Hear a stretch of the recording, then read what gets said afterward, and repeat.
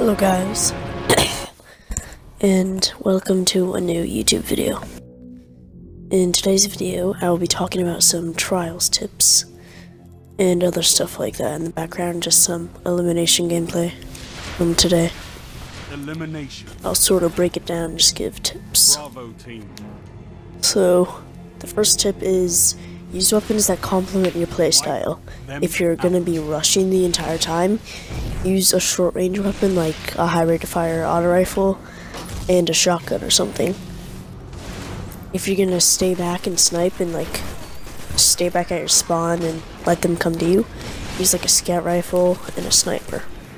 If you're gonna be like defending a point, like let's say you want to defend the capture zone, you like pick a spot and just stay there, but not at your spawn.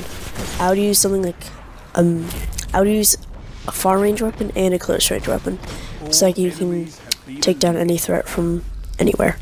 Like I'd say auto rifle and sniper, like I'm using in this video.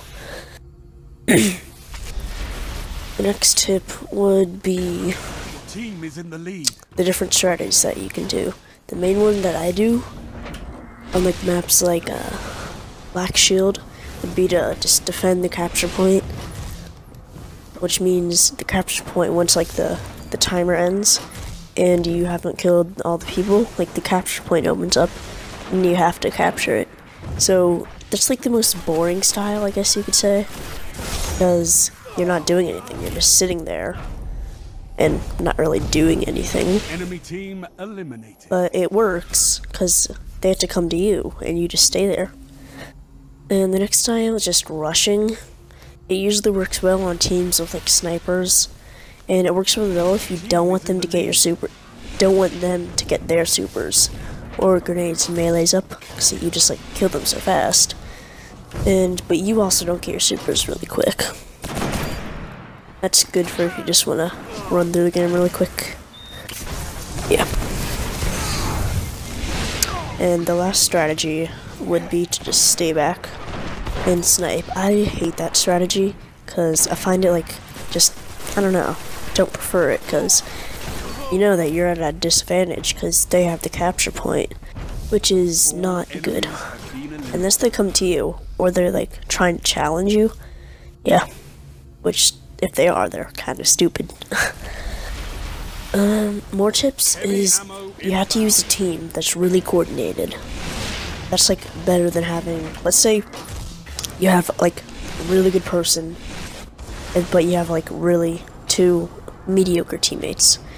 That will do really bad if they like haven't ever played together. Just randoms, a really good person and two mediocre, have never played. They will just be terrible since they don't know each other's playstyles, don't know like anything about each other.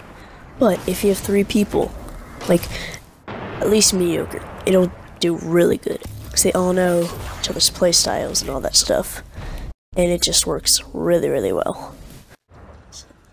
So yeah, I would recommend playing with people you know. That's just the best thing to do. Another tip is to counter some of the overpowered weapons or abilities. For firebolts, if you see a team running like full firebolts, and you have at least, if you're using your Night Stalker, you can shade step out of firebolts, arc bolts, and skip grenades, and any grenades that track really. So shade step is amazing. And for doctoring, I mean, you can't do too much about it, but yep, guess that's it. Alright guys, thank you for watching my video, and don't forget to like and subscribe if you enjoyed it, and I'll keep making more of these. If not, just leave a comment, and I'll see you in the next one.